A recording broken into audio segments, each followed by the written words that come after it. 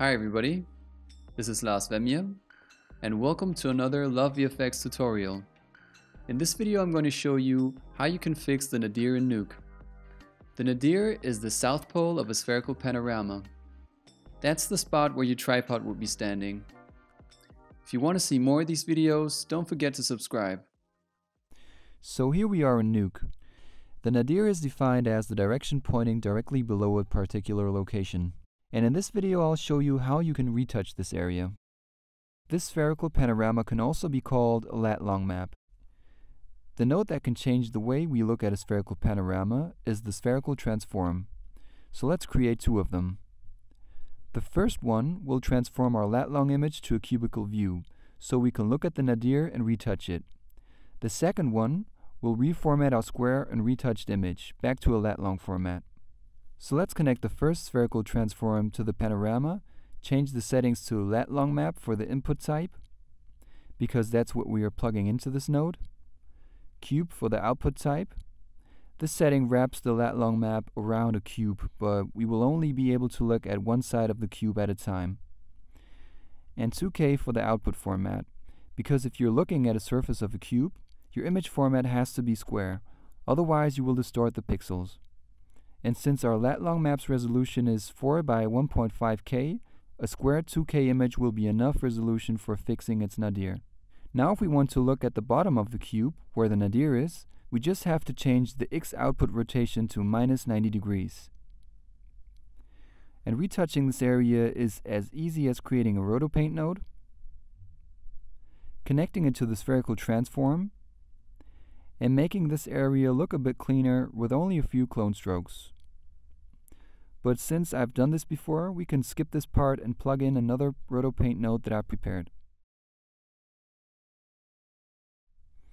I'm going to twirl down this arrow below where it says Clip 2. That will reveal the output mask option that we can check. This will create a matte for all of the strokes that I have created in the paint node.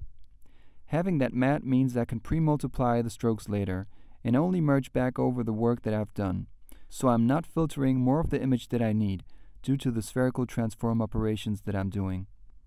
Now we have to get this retouched image back into the lat-long format.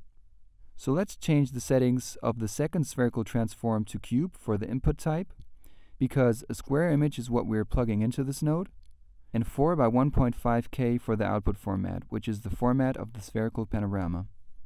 Now let's create a constant and a merge node. Change the constants channels to RGBA. Connect it to the second spherical transform's -Z input, the -Y input to the rotopaint node, and merge the retouched image back over the spherical panorama. After the spherical transform node, we'll make a pre-multiply node. Because again, we only need the strokes that we created in the paint node, and not the entire bottom of the image. There you have it, the nadir is fixed. I have connected a constant to the second spherical transform node because of the RGB and the alpha channel, otherwise our retouched image would not get piped through.